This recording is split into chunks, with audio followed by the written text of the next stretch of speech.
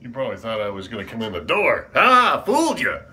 How you doing this morning? I know, small pleasures, right? Okay, it's a Friday. Oh man, I just saw something in behind here. I got to show you this. Okay, so, oh man, I am set up next time. I may not need wildfire lasagna. Look at this. I got that. That's ready to go. And I've got that. I didn't even know that was here. That's hidden in behind the Band-Aids. Okay, I'll hide that back in there again. Okay, so from the mycarebutnow.com newsroom, big announcement at the hospital today in Williams Lake. Might be a huge expansion. They've kind of hinted at that, so that announcement coming up today, we're going to preview that in the news for you. Also, we're going to check out and see what's going on with the poverty reduction strategy. They're making stops in the Caribou this weekend.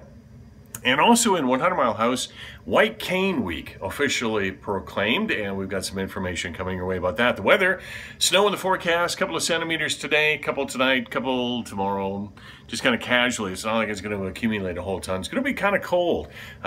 Cold getting that way more in Quesnel and somewhat into Williams Lake for later tonight and into tomorrow. Not so much for 100 Mile House. Looking at sports, lots of sports.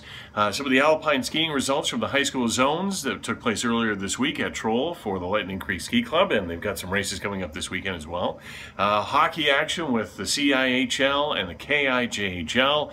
And we got Jake Kilnicki with Team Canada Rugby, and we've got some motocross racing indoors. It's arena cross, so we got some of that to follow. And there was some other stuff going on too. There's a few hockey things that go. And then we're going to look at some of the new movies that are coming out today. That's what we're going to do at 7:10 today. So a few things on the go, as it is a Friday. And I'll just fade out over this way. See you later. Have a good weekend.